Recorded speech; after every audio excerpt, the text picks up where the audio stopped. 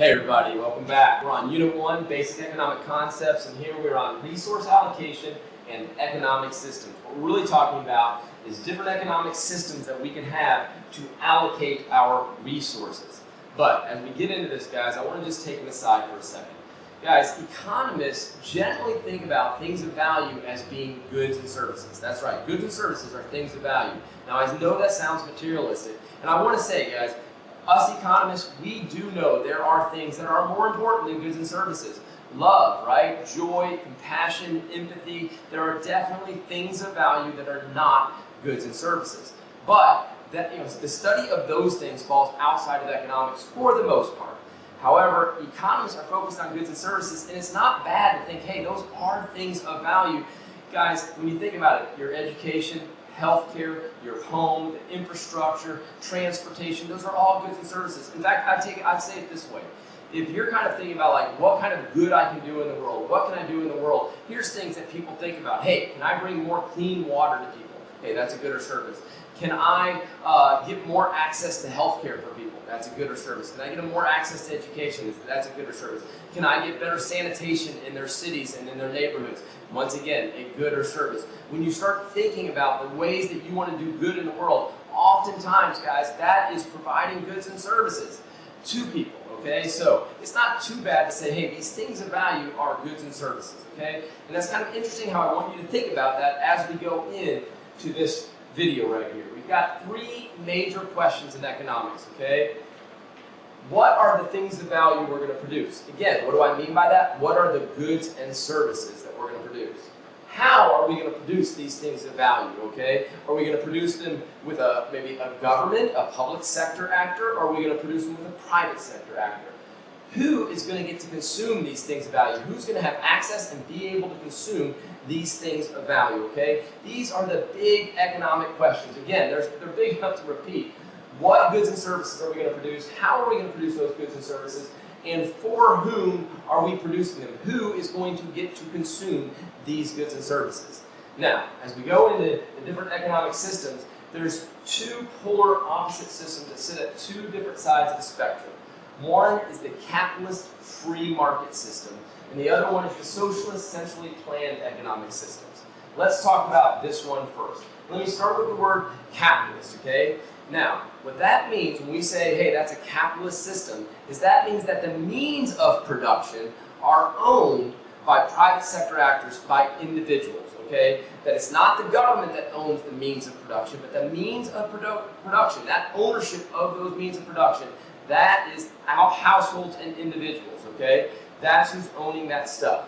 Now, free market systems, what we're talking about there is in a free market system, we have decentralized actors, okay, meaning they're not coordinating with each other. So decentralized actors acting in their own self-interest. That's right, on the supply side, decentralized actors acting in their own self-interest, and on the demand side, decentralized actors acting in their own self-interest.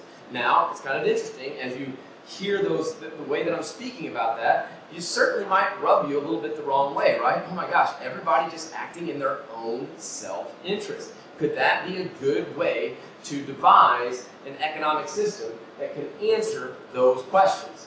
Now, as we ponder that, let's go over to this side. Socialist centrally planned economic systems. Socialism.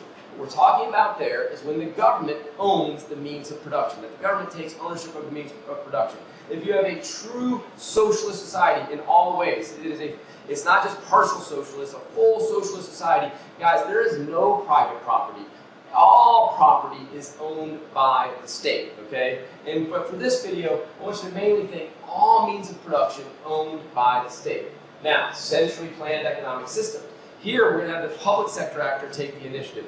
We're going to have bureaucrats figuring out figuring out these questions. What are we going to produce? How are we going to produce them? And who are they going to go to? It's going to be bureaucrats in a government system trying to answer those questions. Now, big question arises, right? Well, what are their incentives? Are they trying to do the public good? Or is there private incentives that are going to sneak in even for these government officials? Is there going to be problems with corruption that might enter in? These are also things that we have to think about on this side of the ledger. So, these are the two polar extremes. Now, most economies, not here, not here, okay? In fact, I'd say there's no economy that's here. Maybe you could argue North Korea, maybe right here, but for the most part, no economies are right here. Everybody's some mixed one, right? Everybody's fallen somewhere in between, and we're all somewhat trying to decide what is the best mix of this, okay? Let's just think about something like education. Well, is it okay to have decentralized actors deciding all of these questions, acting in their own self-interest? Well, a lot of people say, well, no, not for K through 12 education. And some people say not for education above 12 and maybe even preschool. It shouldn't be that way. And so we have all kinds of government intervention into those systems. Yet, we still do have some private schools out there. And the university level, there's still a lot of private universities. Pre-K, still a lot of private education. So it's a very mixed bag. Then you think of something like fast food, or, should that be centrally planned, or is that okay to be completely done in this capitalist free market way? And so there's all kinds of goods that you can go through in different type of industries. What is the way to do it? What's the way to do insurance? What's the way to do healthcare? What's the way to do cell phones? What is the way to do all these different industries? And we can list all kinds of other ones, right? And we have to kind of think about what is the good aspects of this, how can we leverage this, and hey, isn't there some way that we need some oversight from our centrally planned officials into these questions? And so we have to decide for ourselves where we think we should be on the spectrum, or where our country should be on the system. What is the best economic system to answer these three questions?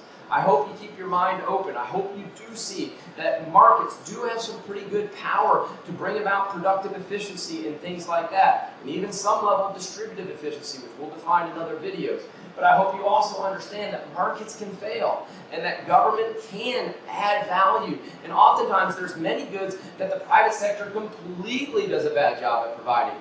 National defense comes to mind right off the bat. And so I want you to think about these things in a very complex way and then try to figure out what type of mixed economy makes the most sense to you. Anyhow, thanks for tuning in. We'll see you in the next video.